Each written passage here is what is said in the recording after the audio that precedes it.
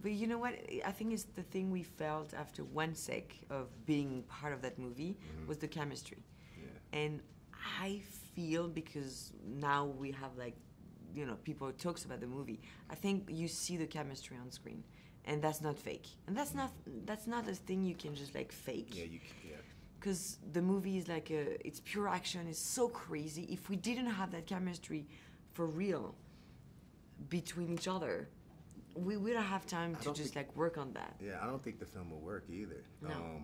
So it's like, it is great to have that, and then to also be here together. Like, it's a globe-trotting movie. We're so excited. We're like so happy. And then we get to come to Sao Paulo and like talk about this film and share it and finally share it with the world, because we've been sitting on it for so long, and like we're like, you know, and it was such a crazy experience. So it's just good to let it go and to be with each other and really let it go. So we're used to seeing you guys on the big screen, and this is going to be on Netflix, and people, I guess we've seen it on the big screen. But what do you guys watch on Netflix? What's your binge thing on Netflix, if you have time to ever binge anything? Oh man.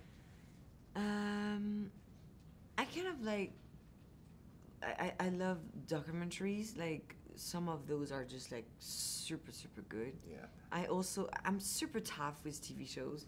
I'm like, because it takes so much time. Yeah. And I have kids and so many things to do, and I don't want to be like addicted to like TV shows and starting to be like so obsessed with them, and having like my only free time is gonna be like watching TV. So when I pick one, I'm like super like, you know, picky, and so when I find something, like I just watched the End of the Fucking World on Netflix, and it's just like exactly what I love. Amazing dialogue, super smart, English style, amazing performance, looking amazing, visually super cool. And I'm like, ugh, I love that moment. You know, like I love that moment of being like super exciting, of like watching something exactly like the pure quality you're looking for something. I don't like to zap and be like, it's something for everyone. Like, that's the thing about Netflix, is like you can find your thing, you know what I'm saying, and you can get in where you fit in. And for me, like, I just love the movies, and I love that you can download them too, because then you can watch it wherever on a plane, or like, you know what I'm saying. I love documentaries too. A lot of the food documentaries are really good and really smart. And also the nature documentaries, like Our Planet.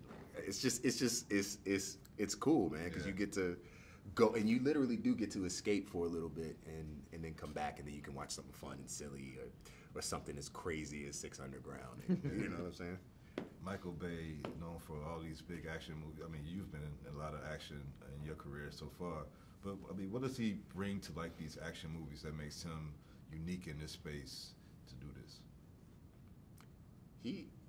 The genre is, Michael is sort of put a stamp on. I mean, people know him for his classic shots, his classic, you know, his composition, you know, like there are so many things to love about a Michael Bay film. And I mean, that opening scene in that movie, how can you today bring something new in a car chase? Yeah. Because we've it's seen just like him, he's the only one. Because you read it, it's like car chase, explosions, guns. Okay. And they just, you know, they're in the car, and they're just like, you know. Right. And you're like, okay. And then you're on set, and you're like, okay, oh my God, it's gonna look different.